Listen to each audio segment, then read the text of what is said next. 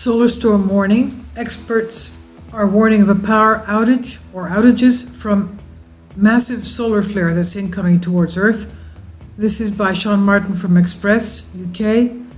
A major solar storm is on its way and it could bring down radio communications. It's not only the radio communications. A lot of people have commented to me that they have migraine headaches, they feel terrible, achy, and they feel depressed.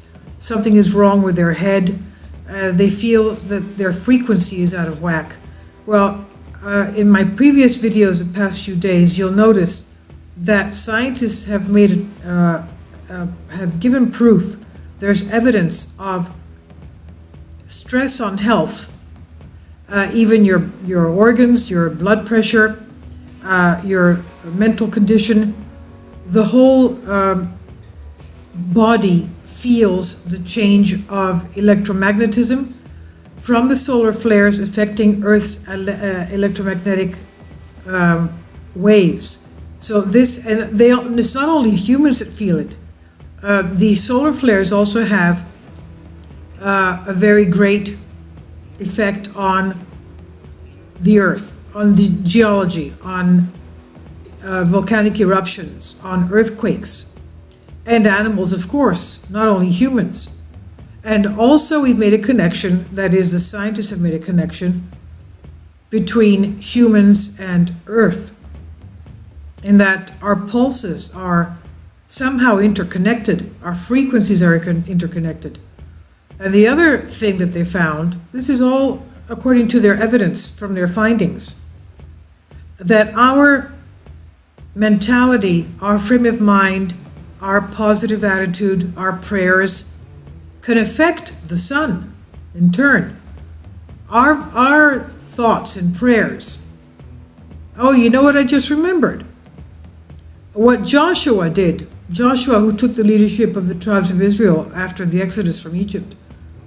Joshua talked to the sun and the moon so that he could be able to protect Israel during a battle. And he told the sun to stay where it was. He told the moon to stay where it was. He was actually conversing with the sun and the moon. Now they knew that they could do that. Why have we forgotten that we could do that? We can converse, we can ask, we can talk, we can pray to the earth, the sun, the moon, the plants, the animals, but we don't. I guess we've been conditioned that we're too little and we can't do that. That's not so. We can do that. We can ask the sun to please become gentle and tender towards us. So now, this is a solar storm. It has to do with, of course, our modern way of life, our electrical appliances, but it also has to do with us. Researchers have noted a huge solar flare which was released from the sun, spewing cosmic radiation into space. Earth is in line with the solar flare, and our planet is set to be hammered by the solar storm Saturday, March 23rd. The storm has been classed as a G2, which can cause a brownout for radio frequencies, making radio communications much more difficult, and can also cause power outages in high latitude areas. Northern lights, which are usually restricted to the Arctic Circle. Of course, we have the southern lights in the Antarctic. Northern lights may also be seen as far south as New York and Scotland. There you go, New York. Northern lights will be coming all the way down to you. Cosmic forecasting site Space Weather said NOAA, N-O-A-A, the NOAA forecasters say that moderate G2 class geomagnetic storms are possible March 23rd, when a coronal mass ejection, that's a solar flare, starburst, which some people call it, CME, is expected to hit Earth's magnetic field. The solar storm cloud was hurled in our direction by the explosion in the magnetic canopy of the sun, sunspot AR 2736. During G2 class storms, auroras may be seen in northern tier U.S. states as far south as New York and Idaho.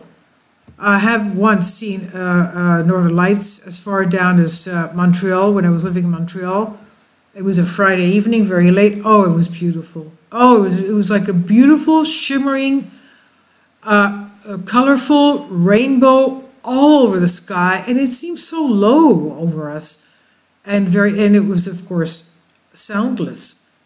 To see this over you, soundless, it's just amazing. It was a winter night. Now, usually these storms are not dangerous and most commonly result in northern or southern lights, but sometimes the stream of particles can be so huge that it can cause Earth's atmosphere to expand as they heat the outer atmosphere of our planet. And as the atmosphere expands, satellite signals make it much more difficult to reach the ground, potentially leading to a lack of GPS navigation, mobile phone signals, and satellite TV. In addition, a surge of particles can lead to high currents in the magnetosphere, which can lead to higher than normal electricity and power lines, and this would result in electrical transformers and power station blowouts and a loss of power, just like we saw the transformer blowout in New York City, Long Island City in December of last year.